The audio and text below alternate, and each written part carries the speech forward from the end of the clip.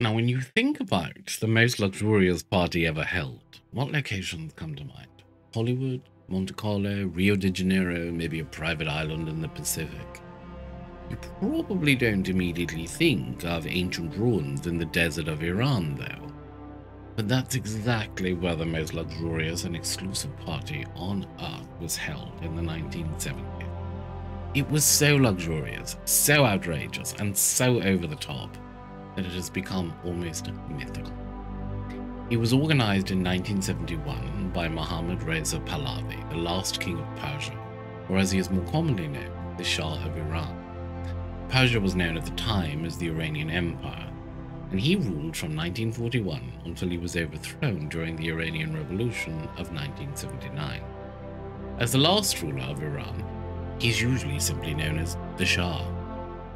He also assumed many extravagant royal titles when he took the throne that almost sound divine, such as King of Kings and Light of the Aryans. During his reign, though, he was dedicated to one goal: restoring the glory of the Persian Empire.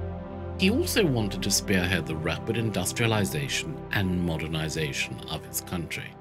He granted women the right to vote in elections, a right, of course, that they would then lose after the revolution in 1979, and he spent billions of pounds improving the country's education system and healthcare systems. With his overthrow in 1979, the Iranian monarchy was abolished and the country was transformed into an Islamic republic. The Shah would eventually die in exile in Egypt in 1980.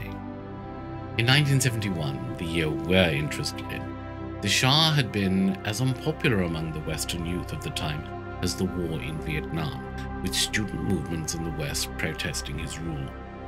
A visit he made to Germany just a few years earlier had sparked riots in Berlin.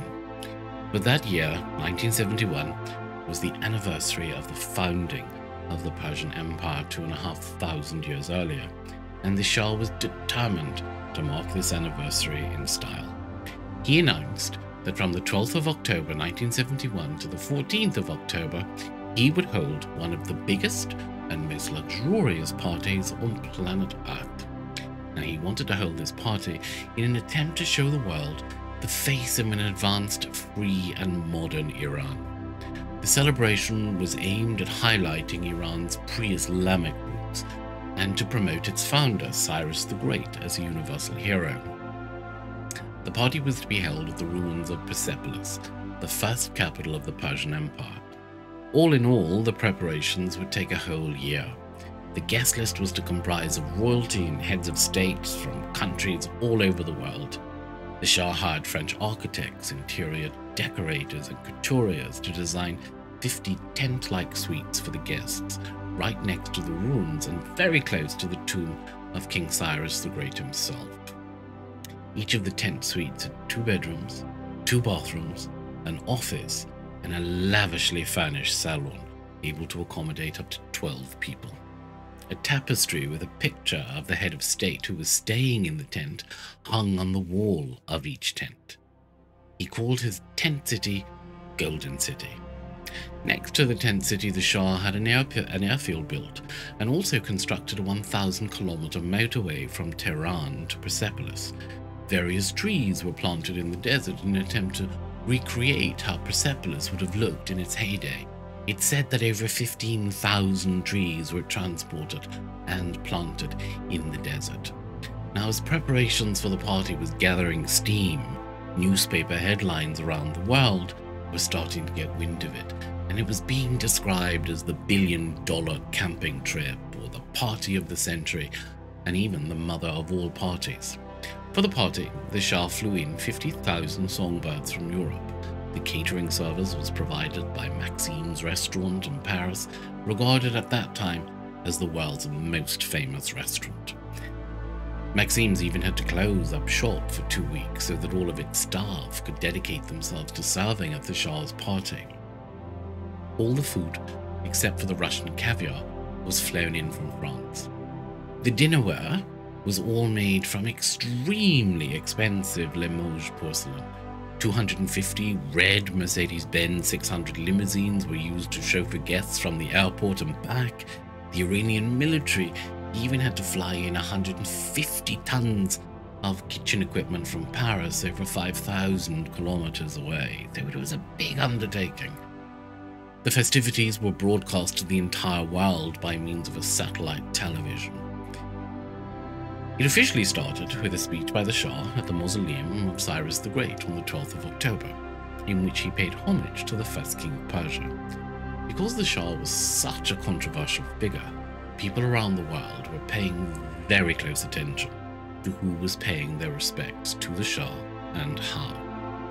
Now, according to protocol, the most prominent guest was the Ethiopian Emperor, Haile Selassie, who accompanied his daughter and his dog.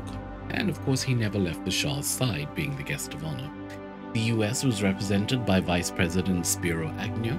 Queen Elizabeth, having been advised not to attend for security reasons, sent her husband Prince Philip and her daughter Princess Anne. Other notable guests included the King and Queen of Denmark, the King and Queen of Belgium, the King and Queen of Nepal, as well as the King of Norway. Cardinal Maximilian de Fürstenberg represented the Pope and the Vatican. The dinner table in the main tent reserved for the guests of honor was almost 70 meters long, and it took 125 women 6 months to embroider the tablecloth alone. Everything was equipped to perfection. Everything, that is, except the coffee machine, which could only make 2 cups of coffee at a time. Now, thankfully, the co-organizer, Felix Riel, had organized for 20 kilos of Nescafe to be brought along with him from his native Liechtenstein, and they ended up making big kettles of it. Can you imagine? Millions of pounds on the finest food from Maxim's, only to be served instant coffee. I would be devastated. It's estimated that the celebrations at Persepolis cost around £300 million, making it undoubtedly one of the most expensive parties ever to be held. For the Shah, however, this celebration was more than just a means to show off his wealth. It was an affirmation of his and Iran's international status as one of the world's leading nations. The pre-Islamic theme was itself a means of asserting his dominance over challenges posed to his authority by Iran's Muslim hierarchy. Unfortunately, however, the strategy would come to haunt him less than a decade later, as the Islamic revolutionaries who eventually managed to overthrow him rhetorically employed his famous party against him as an example of his excessiveness. And of course, he then was exiled to Egypt, where he died. So there you have it, the most expensive, most exclusive party in the world in 1971, attended by royalty and heads of state who stayed in tents in the desert in Iran. Spectacularly interesting, don't you think? Okay, that's all for this video. I will see you in the next one. If you liked it, please do like and subscribe, and I will see you in the next video.